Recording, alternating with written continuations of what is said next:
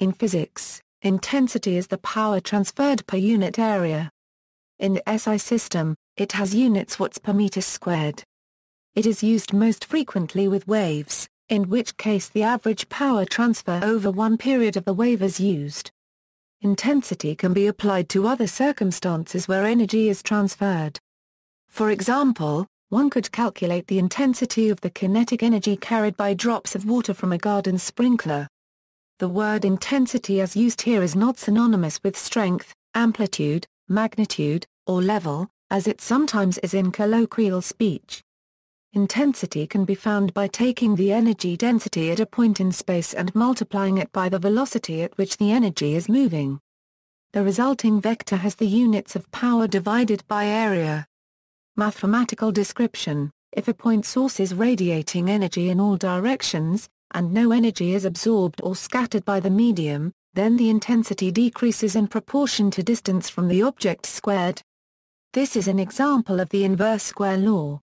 Applying the law of conservation of energy, if the net power emanating is constant, where P is the net power radiated, I is the intensity as a function of position, and R is a differential element of a closed surface that contains the source.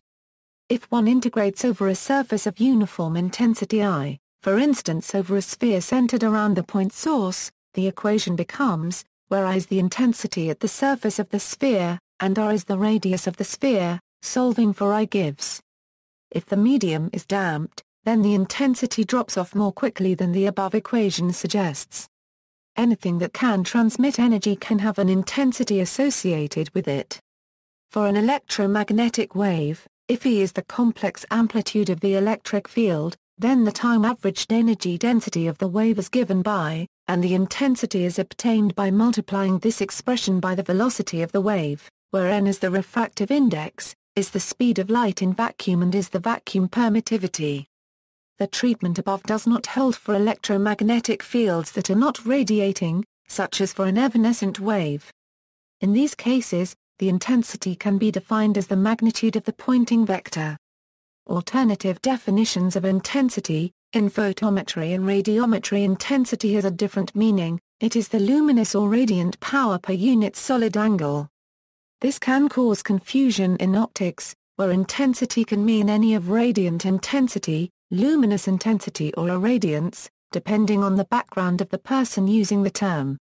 Radiance is also sometimes called intensity, especially by astronomers and astrophysicists, and in heat transfer.